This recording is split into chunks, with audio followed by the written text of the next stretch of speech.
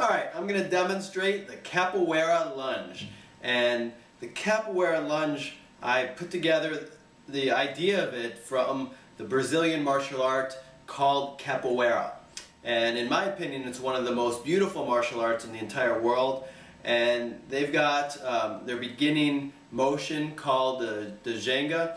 And so I kind of saw that and I thought, well, that'd be kind of cool for lunges. And I am not a martial artist, nor do I know Capoeira at all. So those that do know Capoeira, if you're seeing me do this, it's just a tribute to how beautiful your martial art is and tying a fitness element into it as well.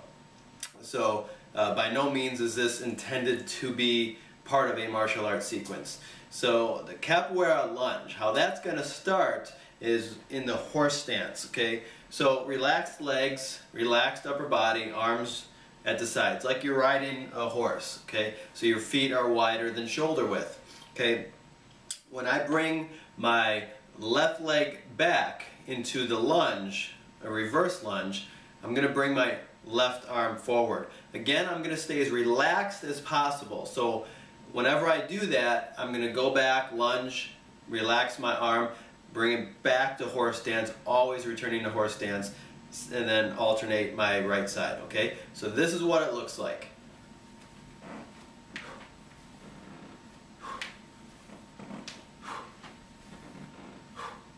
Alright?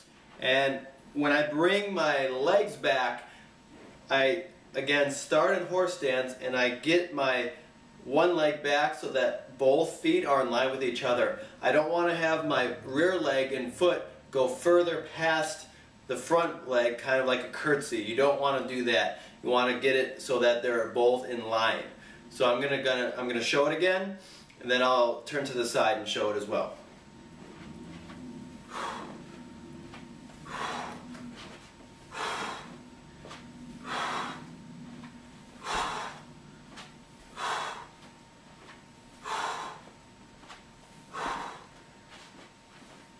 Start in horse stance.